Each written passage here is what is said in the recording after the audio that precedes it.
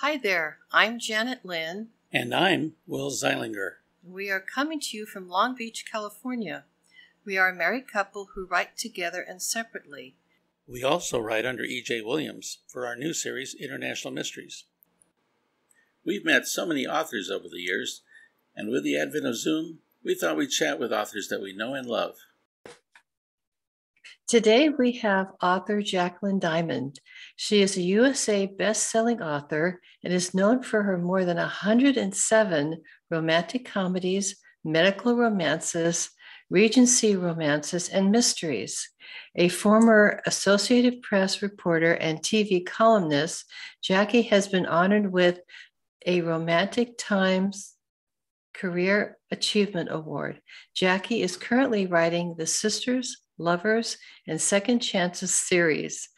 The book, Going Home at Your Age, will be released this summer. It is part of the Better Late collection of romances featuring couples over 50. She lives in Orange County, California, with her husband of 43 years. Welcome, Jackie. Hi, Jackie. Thank you. 107 books. That's one book a year for more than a century. That's right. I'm really much older or younger than you. Take your pick. What you would call prolific. Prolific, yes. I know. And people get the idea that if you write a lot of books, that means that you're being careless or sloppy.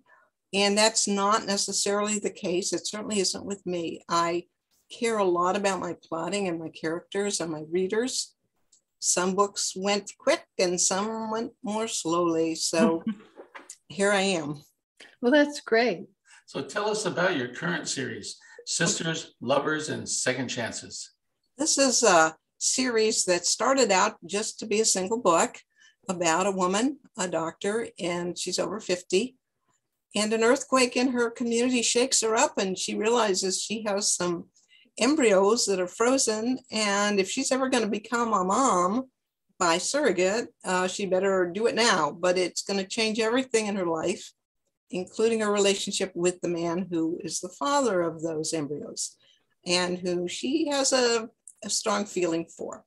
So I started out with that book, which is called Really at Your Age. This is the baby. Sorry, I pulled it up a little better here. Wow. And as I was writing this book, I thought, she has an older sister who's kind of a character. And what if she has a younger sister who's a rebel? And between them, I thought, well, I've got 3 books. And now that I'm writing the 3rd book, I thought, I can see where I could get 3 more books that would follow and be a lot of fun. So things grow. So that's what I'm working on. The 3rd book, which is Going Home at Your Age, is I just wrote the next to last chapter. So it should be finished and out this summer. That's wonderful. Now, you mentioned the Better Late collection of romances about couples over 50. How'd that come about? Well, I belong to a critique group with some very professional authors for many years. Terry Black is fairly well known, Michelle Nolden, Christy Tate, and others. And we were discussing, we don't usually work together, we just critique each other's work.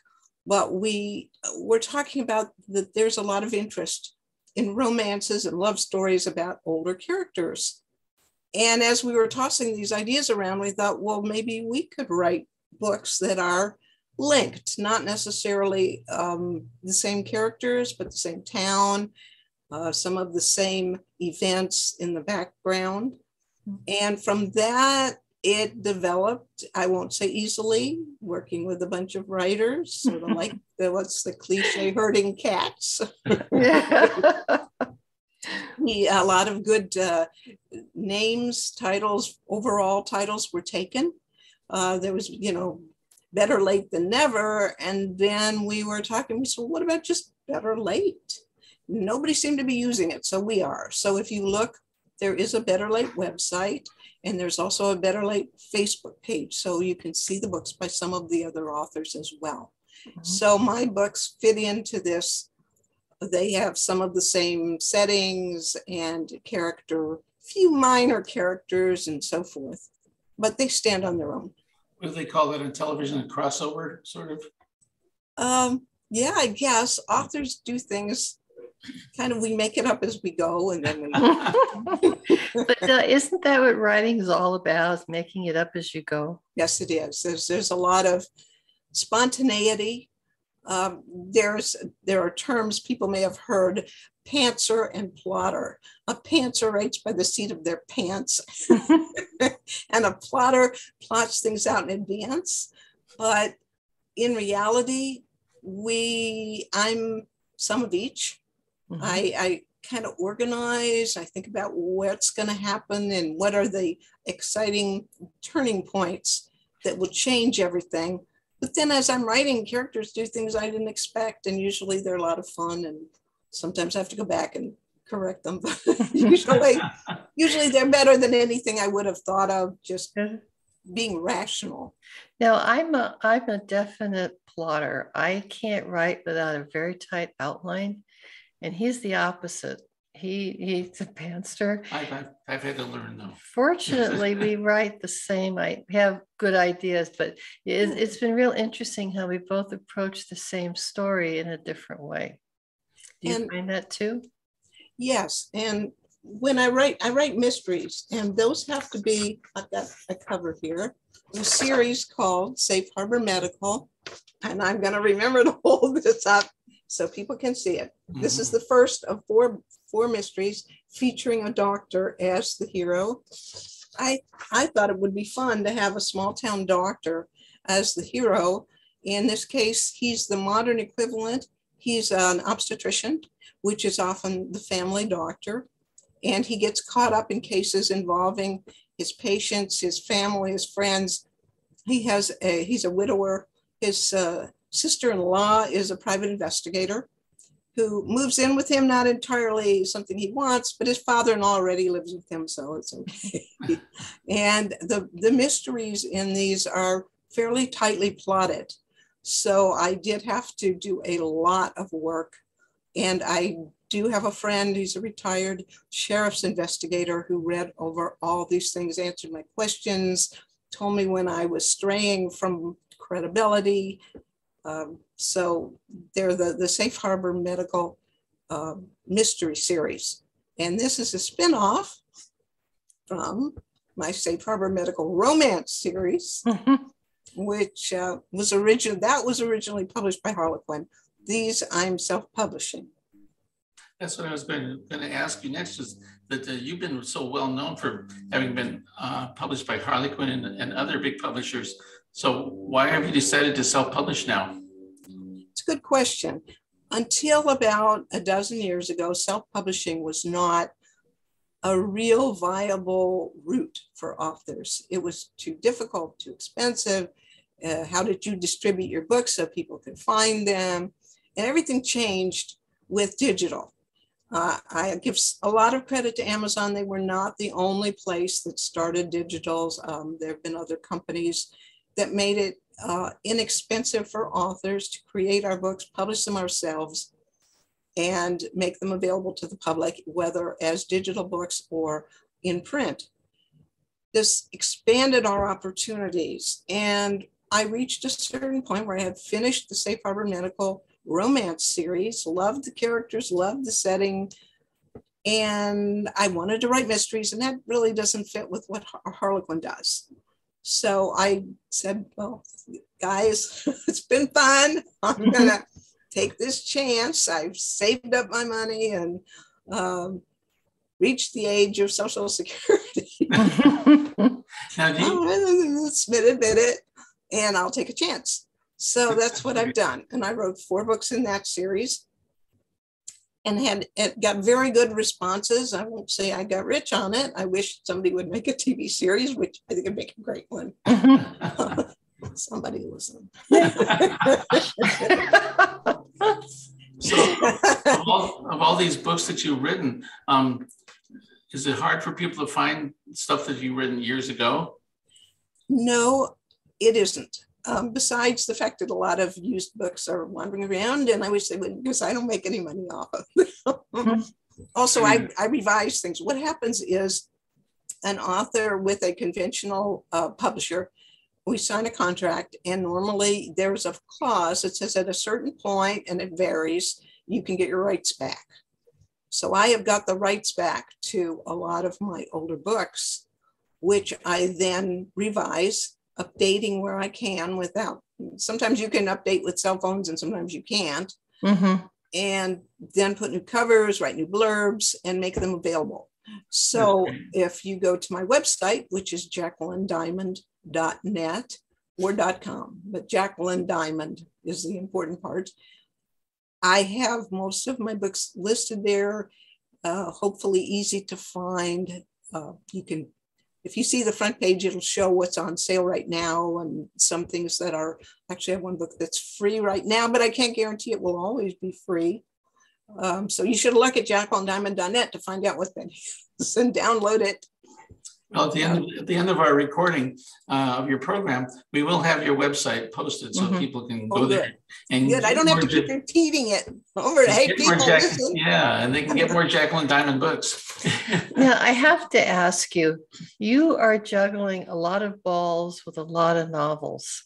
How on earth do you keep them straight? Are you ever afraid of using, like, plagiarizing yourself? Well, I will admit there are some themes that tend to recur. A very popular one is The Secret Baby. Mm-hmm. And in The Secret Baby, the traditional plot was she got pregnant, he went off to war in the army, she couldn't find him, she had this baby and was ostracized, and now he comes back to town and he's got a kid and she suffered so much and can she forgive him, and so on. That's the traditional Secret Baby plot. I don't want to write that, but I do all kinds of variations. The more fun and twisty, the better. Mm-hmm. In Going Home at Your Age, which is the new book to be released this summer, she had a baby out of wedlock. The father was a jerk, but she had a male friend that helped her out, and she kind of fell for him and he was not ready for that. So she gave up the baby for adoption, left town, married somebody else. Now she's back and divorced. It's Christmas. All kinds of fun things are happening. But the baby she gave up is now a grown woman having a baby of her own. And her adoptive parents, who were wonderful people, are now deceased. And she would like to meet her birth mother and perhaps have her birth mother there for the baby's delivery. And of course, the hero, the boy she left behind, is an obstetrician. You see it here. Oh. So The Secret Baby, and none of her family knew that she was pregnant. Mm-hmm. So there's a lot of twisty, turny things that are kind of fun. You have to keep coming up with new names for people too. I do, and I do keep lists, and I do have baby name books. Okay, good. I have one from Jennifer to Jason. That's a fun one. New Age baby name book. Of course, the internet is great. So if there's anything about their family history, if they're Irish, if they're Polish, if they're anything, whatever, you can look them up and find some interesting names. And then I always alphabetize them. I have a list of characters per book, and I have them alphabetized so I don't have, George and Georgette and Barry, and, it's so easy to do that. Now, when you started out, did you know it was going to get this complicated? No idea. Well, I have to tell you, I published 2 books a year for a while, and I did plagiarize the name. I used it twice, and of course, my readers got on me right away. And I thought, how could I do this? I'm a lot more careful. I use a spreadsheet now, but yeah, it is very embarrassing when you use the name twice and somebody else has to tell you. So I learned my lesson. I'm sure I've done that. Cute. Speaking of names, many years ago, I had a Harlequin coming out and the hero's name was Chad. Well, do you remember the election where between Gore and Bush, younger Bush, and the whole thing hinged on the hanging Chads on the ballot in Florida. And what happens? But right that month of that election, my hero's name is Chad. Oh, there. I had no control over it. And it's not like with digital, when you're self-publishing, you can go in there and change it. Well, you can't do that when it's in print. Yeah, that's true. Yeah, it's carved in stone. Yeah, you used to write and you worked for the Associated Press. You also wrote weekly television columns. How did that happen? And how did that help you write your fiction writing, with your fiction writing? Well, I always was aiming for a career in writing fiction. I started out with plays that didn't earn much money. I went into novel writing, took a while to get published, and then worked for 2 newspapers, got hired by the Associated Press in Los Angeles.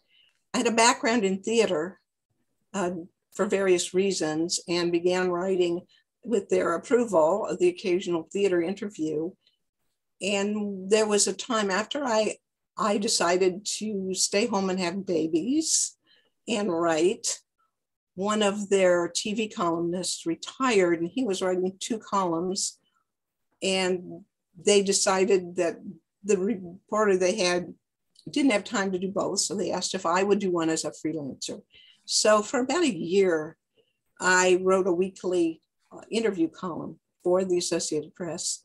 And I got to meet a lot of famous people. Plus I enjoyed interviewing like the makeup designer for Star Trek. And Michael Westmore, and other interesting people that I think about and would like to know more about. So I had a great time, and I did one of the last interviews, if not the last one, with Raymond Burr, who played Perry Mason on TV. I'm old enough to remember all these. Oh, so are we. Yeah, we remember all this stuff. So it was really a lot of fun. And then times changed. They got a new bureau chief. They decided they didn't want to have a freelancer writing their columns. And so I was off to do something else. But I was writing novels, and I taught writing online for a while, and that was interesting. But, did any stories come to you from those experiences? Well, I learned a lot from them. Teaching people, you do really come to understand, I mean, issues that maybe were not issues for me. I had my own problems, but other people have different problems. And you begin to say, oh, this is how they need to deal with something. So it gave me a broader understanding of the issues that can crop up for writers. Do you ever run out of ideas? That's a good question. It's not the idea, it's how it's developed. For instance, as I said with the baby, Secret Baby, if you just do it straight, you will bore yourself and your readers to death. The tricky part is, number one, you need characters who are interesting and they do things for reasons of their own, that you need to have developed their background to where it is credible, but maybe nobody else would do it that way. I just reissued a book called Diagnosis Expecting Boss's Baby, which is the first of a trilogy, Dr. Circle. And it's available on Kindle Unlimited for free for those who subscribe, in which the heroine was a secretary, but now she's an executive assistant. She's been upgraded in my revised version to the doctor who's the head of the hospital. And they indulged, she got pregnant and she's afraid to tell him because she lied on her application, and she has a few other sketchy things in her past. And most people wouldn't let that stop them, but she's a little kooky and she's trying to juggle too many balls. And so there's a lot of humor as she gets herself into more and more trouble during the course of the book. So you come up with these twists, and they come from character, and you also think, well, what if this, who would do that? What would happen if this other thing happens? So we play variations. Well, good. So what advice do you have for an up-and-coming author who's just starting out? Good question too. One of the trickiest things for a beginning writer is finding your voice. Who are you? What makes you distinct from everybody else who's out there? You don't want to sound like everyone else. And you need to do a lot of writing to find out who you are and get feedback. Get not just one teacher, although we could start with one teacher if they're helpful to you, and feedback from other writers, but don't stick around if they're running you down. So kick them to the curb and keep going until you find somebody who's not bringing you down, and try different things that appeal to you. So don't be in a rush to just, I'm going to write the great American novel, make $1 million, throw that up on Amazon and everybody's going to flock to read it. You're probably going to be very discouraged, and some people quit writing entirely. And that's unfortunate. Give yourself a break. You have to learn the skills, find out who you are, what you have to say, and learn as you get into it and you're writing more, then learn about the profession. You have to respect the profession of writing. It changes. It's very different now from when I started out in the 80s. I'm just making it up. And you have to go online, maybe take some courses, get on Facebook. There's groups for writers. Another group that I met you guys originally in Orange County chapter of Romance Writers in America. That's a great group. The chapter is now disaffiliated from the national organization for complicated reasons. It's called Orange County Romance Writers, and you can find it on Facebook. They have their own page. They meet once a month. You can attend virtually, so you can sign up to just wherever you are. If you're in Timbuktu, you can attend from Timbuktu. And every roughly third meeting, they meet in person in North Orange County, California. So if you're in the area, you can come and meet everybody, or you can be on the big screen and be saying, hi, here I am. And they have really good speakers. We had Maggie Marr, who is an attorney who represents intellectual rights. So we learned a great deal about intellectual rights for writers and authors. There's Celeste Holmes. Celeste Holmes, that was the actress. Celeste Barkley was one of our speakers about writing. So you can learn a lot from groups like that, and you can meet other writers and get feedback from them. I agree with that. We would not be where we are now if it wasn't for all the organizations that we've been a part of. Now, I have to ask you what I ask all of my authors. Do you eat and drink when you write? No, never. Water. Thank you for the excuse, Janet. The only thing that I eat or drink while I'm writing is water. Oh, coffee. I'm sorry. I do drink coffee. Do you? And do you listen to music when you write? Never. It's too distracting for me. Really? Yeah. I've never been able. I like to have silence. I informed my husband and children when my children were young. You do not disturb me when I'm writing. You do not ask me questions. If people call me, I'm borderline rude. I'm working. Yeah, people should realize that it's work. It's work. It's not. It is. Yeah. It is. And sometimes people used to, they'd go, "Oh, I didn't know you worked." I go, "Yes, I write my books." So. Anna likes instrumental music, puts her in the mood. Yeah, I can't write without noise in my head and food in my mouth. So I eat and drink, and water, and I eat, drink, water, and listen to music. Well, I think each person has. It's like finding your voice. You find your process. Well, the thing is, I have to be totally stimulated to write. Everything, all my senses have to be in work for me to do that. Now, he is like you. He has to have total silence. He drinks water, but that's it. And when we write together, it's like we're in a room, but we don't like each other because we're not talking to each other. How can you write in the same room? I guess we have an office we built, and sometimes we'll be across the room from each other.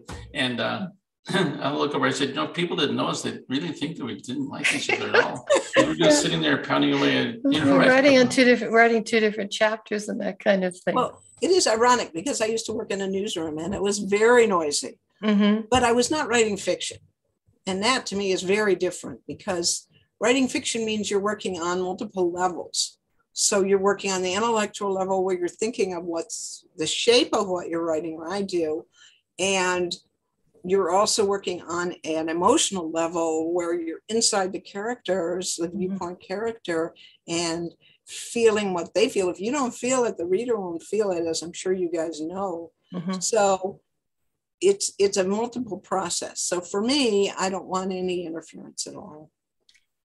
We talked with one writer who has kids and writes all by. She says, I only want to be. Only come to me when if you see fire or blood. That's it. That's it. And the kids grew up, there's fire or blood, then they interrupt mom. That's it. Yeah. My kids learned, and my husband's very good about that. Do not disturb me. I'm lucky that I have my own office. We planned that. I was, well, it's not old now to get married. I was 28, but at that time it was somewhat old. And I was already working at a newspaper. I don't think I published any books yet, but I knew who I was and what was important to me. So it was very clear in our relationship that my writing, even though at that time I had an outside job, that this was work, this was my profession. And this was not secondary. I was not, first going to go cook the meal and then take whatever time I could get to write. Didn't work that way. Yeah. So if you can establish the guidelines when you're starting, it's much, much easier. I had students that really had a hard time and really could not even write till they were older. Sometimes kids were grown, sometimes they were divorced or widowed or whatever it took. And they were very frustrated by that. I mean, we have to live with the realistic parameters. You have to have a job, you got to have an income, but the people around you need to respect you. That's true. Jackie, it's been wonderful talking with you. It's been a long time since we've talked. Yes. And I appreciate you being on our show. It's been fun for me. Boy, this time has flown by. Oh my goodness. Okay, well, listen, you take care and good luck with everything you're doing. Thank you for having me. Thanks, Jackie. Thanks, Jackie. Bye. Thank you for watching. We will see you next time on Chatting with Authors. Be sure to push the subscribe button at the bottom of the screen. Stay safe, everybody.